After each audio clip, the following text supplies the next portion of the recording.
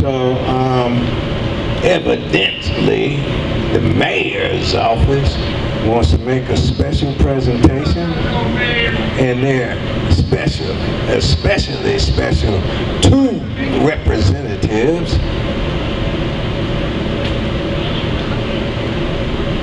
Miss Lisa Orduña and Selena Celeste Rodriguez. I know it's my daddy.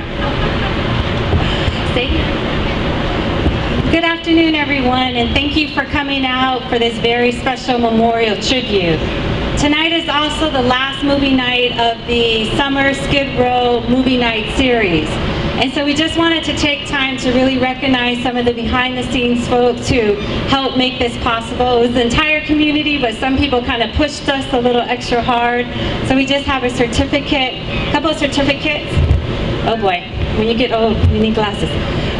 So just on behalf of the City of Los Angeles, along with the Mayor's Office of Economic Opportunity, I'm pleased to commend you for your contribution to the first annual Skid Row Summer Movie Night series. The success of these movie nights was made possible by dedicated individuals like yourself.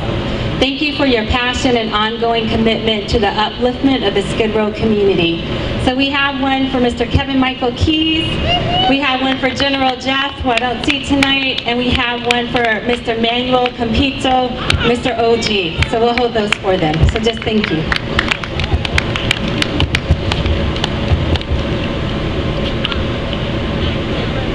Oh, shucks, man.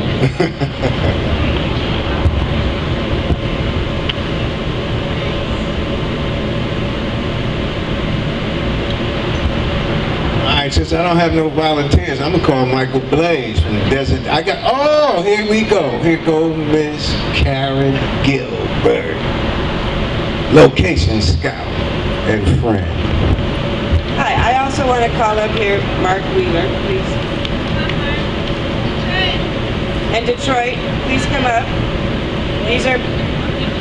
I don't know if anybody, Detroit was in our film, Los Angeles. I worked on The Soloist and I worked on Los Angeles.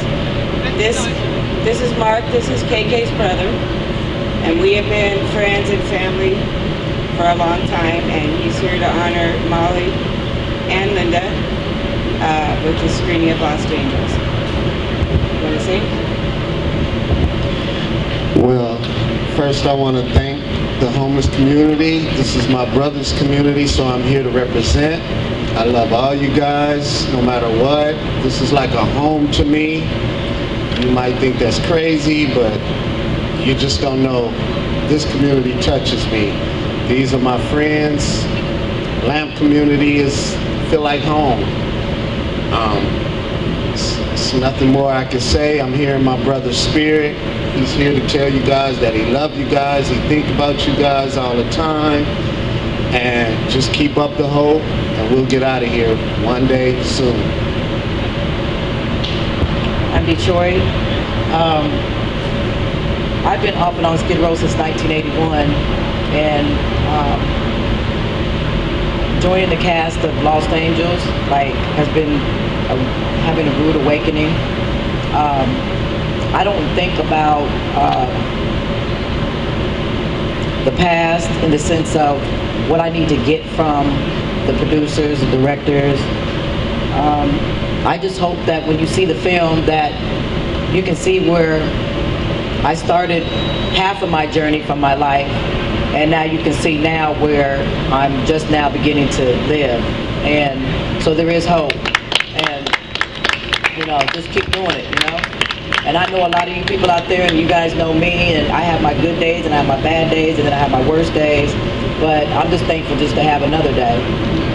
And I love Linda, Miss Mollie, I miss them all. Miss Casey also is no longer with us, and I miss her too. And on the behalf of KK also, I stand here because there was many a days when, you know, he should be standing here, and I know that I shouldn't. And I just.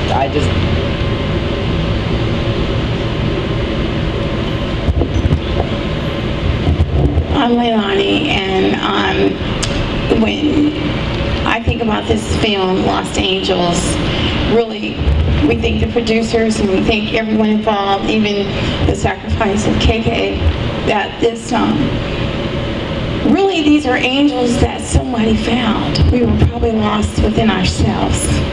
So we are angels that were actually found. I'm a little nervous right now, but thank you, Susan, for producing this film.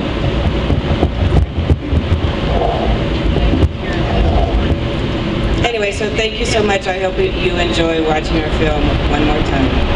Thank you, Kevin Michael. Okay. Thank you all, everybody, once again. Let me say, Skid Row is infectious. It's contagious.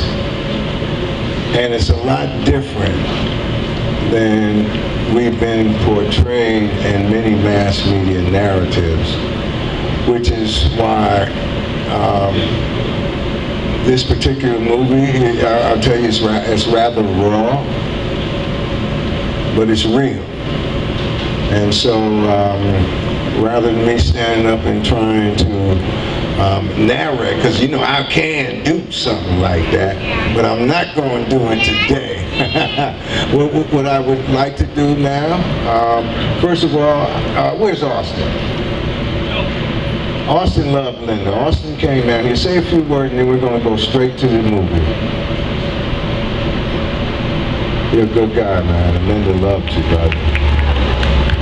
Linda would have bopped him over the head for calling people out like this, but that's all good.